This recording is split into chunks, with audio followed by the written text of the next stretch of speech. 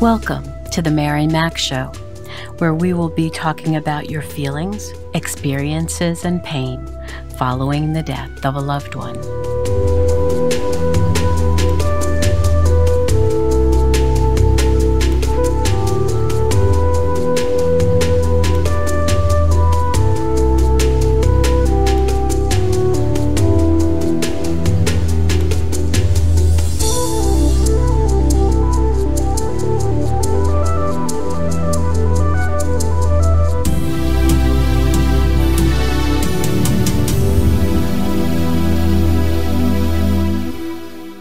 Good morning, good afternoon, good evening.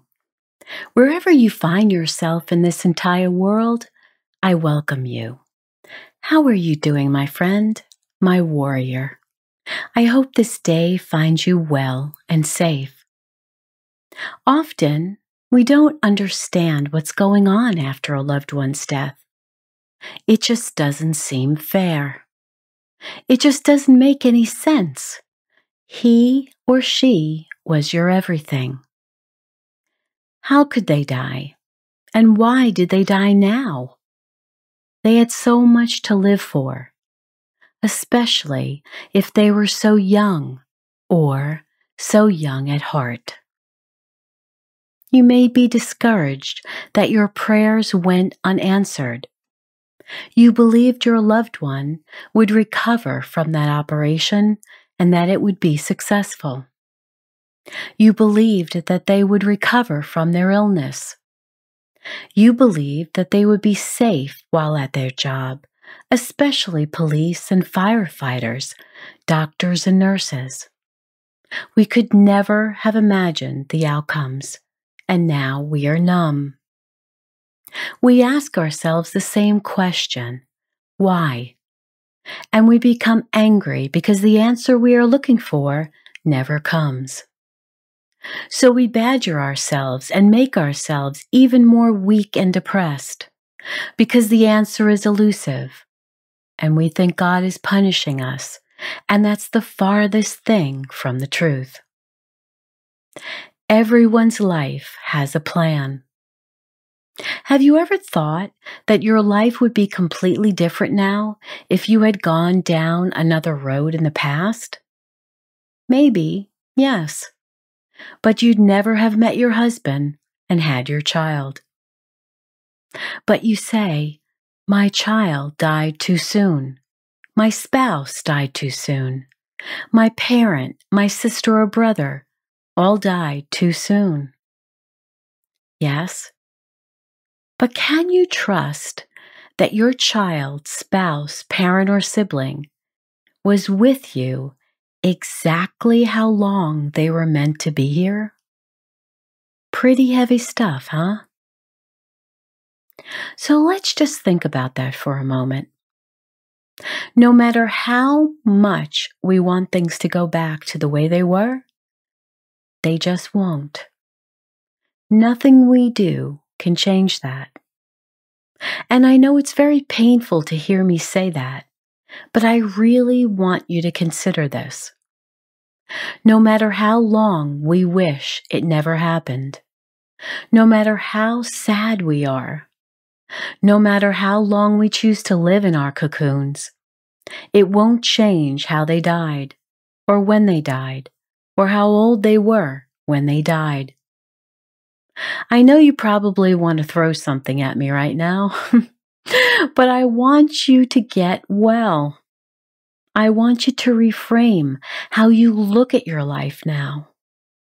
I want you to trust yourself that you have the right to to move forward.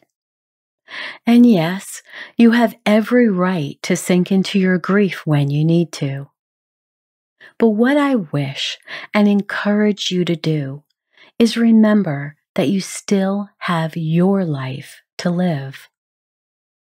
When they died, no one declared that you were dead too. Let that sink in, please. Now, you may have days when you may feel you are emotionally dead. You may have wondered how you're even making it through all your responsibilities and obligations each day. And if your grief is new, you may be saying, I haven't gotten anywhere near a place where I can feel anything but pain. So if that's you, just remember this message, because one day it will be time to trust yourself that you have a right to a new life.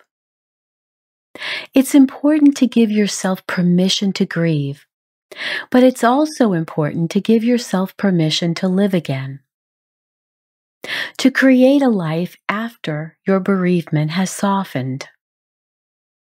Yes, every so often, it will creep back up for shorter periods of time.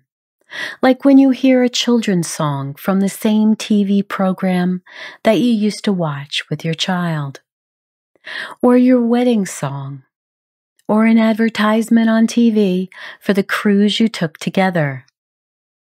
All these triggers are natural and normal. You need to trust that we are exactly where we should be along our journey. Don't compare yourself to others. Just be you. You can't be anyone but who you are, because actually, everyone else is already taken. Don't you love that line? You are grieving in your timing, and they are grieving in their timing. And you should never think that you are not far enough along when you see the way that others are dealing with their life and their grief. As I've said in the past, everyone has their own timing. Please don't forget this. We need to trust ourselves to know that just the right people will come into our lives to help us. To trust ourselves, to know that things will become better a little bit more each day. We need to trust ourselves that our grieving process is the one that is right for us, not someone else. How our relatives grieve the death of a loved one has nothing to do with our path. Sometimes we feel like we have to take the same path as they do, and the same timing as they do, but that's nonsense. You need to trust that you are exactly where you should be. Not everyone is going to understand how we are grieving and in the time frame we are grieving, and we have to learn and trust ourselves enough to let their feelings and opinions fall away and not let them affect us. If we keep trying to please other people in the way that we are grieving, we are going to be completely frozen. We won't know which way is up. And while we want to please other people, when it comes to our grieving process, it is definitely yours alone. Even you and your spouse will deal with the death of a child in a different way, and you need to trust that that's the path they need to take. And they need to trust that your process is the one that you should be on. And it will take a great deal of conversation and loving kindness to help one another to move forward. And there will be many people in your world who will eventually start to comment and offer their opinion as to why you aren't further along on your journey. They will say things like, "Aren't you over this by now?" Or, "That happened over 2 years ago, didn't it?" As if to remind you of something you already know all too well. Yes, it's been 2 years. And yes, my son is dead. Yes, my wife is dead. Like I didn't know that? There will always be insensitive people who supposedly mean well, but they don't. They put their noses into our lives with ignorant comments, and all we want to do is smack them. And the sad part is, it usually comes from our own family and friends. They think they are doing good, but it only causes more pain. So what I want you to know is this, that you need to trust that more sensitive people will arrive into your life. They will become your little angels, and they come out of nowhere. Maybe at a bereavement support group, and you become close friends to help one another because you both experienced the stillbirth of a baby. Maybe at a suicide support group because you both lost a brother or sister and you're devastated that they did this, leaving your entire family and your life in shambles. Maybe at a homicide support group for survivors and you learn the criminal justice system together. And on those lonely nights when no one else understands you, you reach out to that other brother or sister or mother or father who knows exactly what you're going through. When Angela was murdered, I went to the Mid-Manhattan Library to find some help. I just had no idea where you'd go to get help for something like this. I didn't know whom to reach out to, but I certainly knew where to reach out to reference books to begin my journey. I didn't even know the word bereavement was a thing. I remember asking the reference librarian where I could find help after someone was murdered. She led me to the stacks, and it was there, with all the books pulled down on the floor around me, that I found a group called Parents of Murdered Children. It was in the back of a book called The Bereaved Parent, and I'm forever grateful to that author all those years ago. The next day, I reached out to the group's leaders, Barbara and Sid, whose son had been murdered. And a few weeks later, we found ourselves in their living room with 7 other couples who were dealing with the same thing. We were numb back then. Our family didn't have a clue how to help us, and often their well-meaning advice fell flat. They had no idea the complexities of having a person murdered in your family. The homicide detectives, the medical examiner, the funeral, the long-sleeve clothing she would need to wear because of all her bruises, the money to bury her, a new cemetery vault, the fact that they still hadn't arrested anyone days later. We didn't share this with most of our family and friends.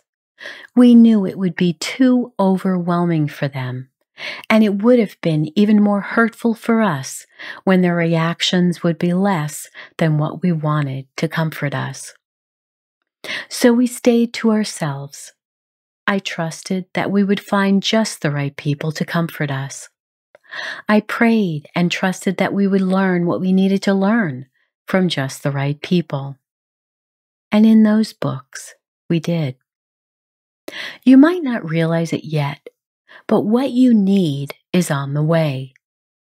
Hold that thought in your mind and heart.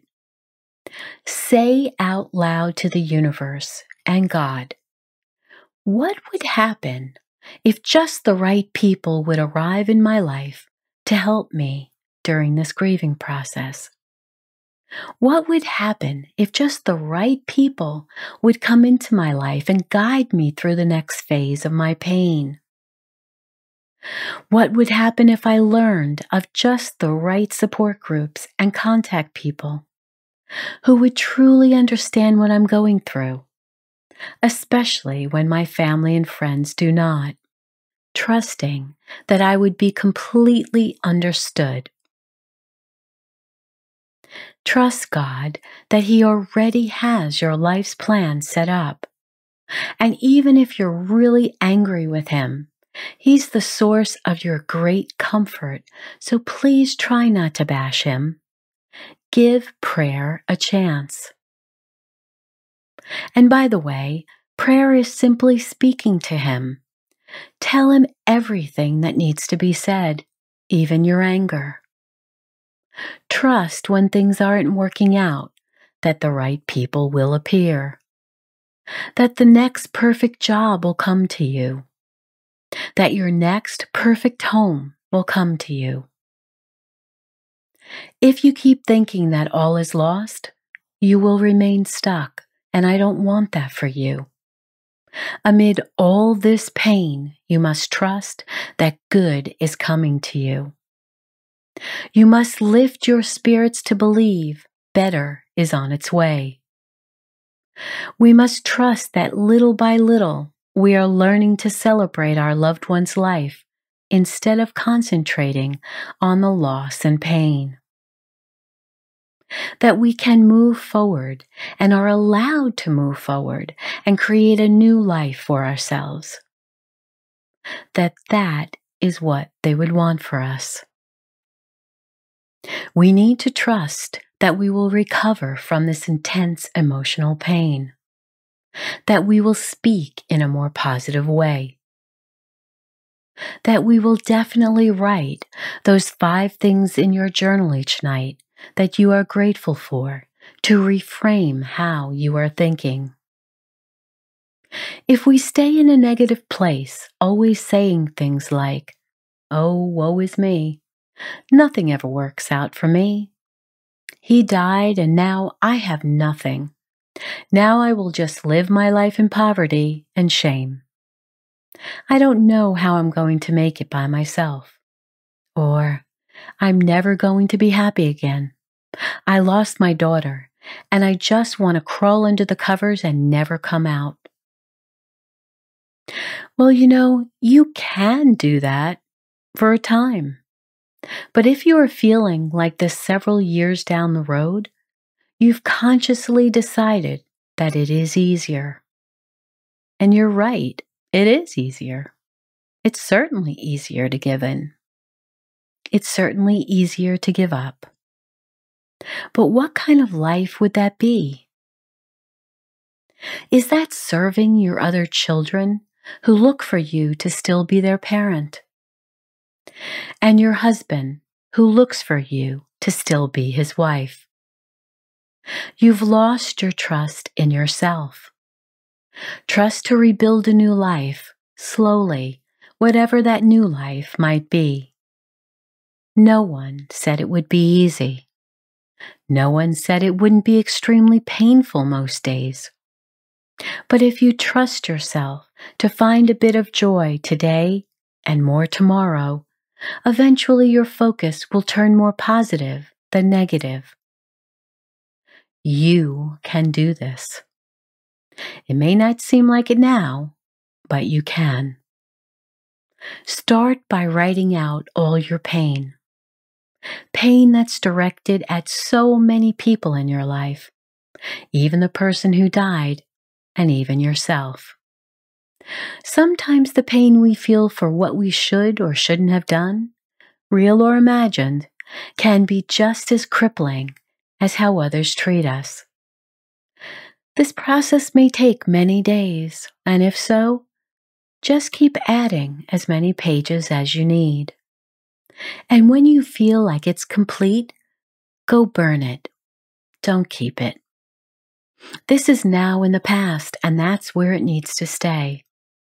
Your soul is now calm, the way it should be. Trusting yourself that your grieving process is yours and yours alone is a great gift you can give to yourself. Don't waste your time trying to live up to others' expectations, because you will never please them anyway. Live your life. Live up to your expectations. And if you already know in that still small voice inside you That it's time to progress more than you are right now? Well, then ask God for direction and the people who can help you. The last thing I want for you is to stay stuck if you're ready for your next phase of this journey. Trust yourself, my warrior. You definitely know what is right for you. Now have the courage to keep moving forward. So now it's time to get up and dance, dance, dance. Feel the music and feel good. Move your body even if you're just wiggling in your seat. So don't question it. Just do it anyway, okay?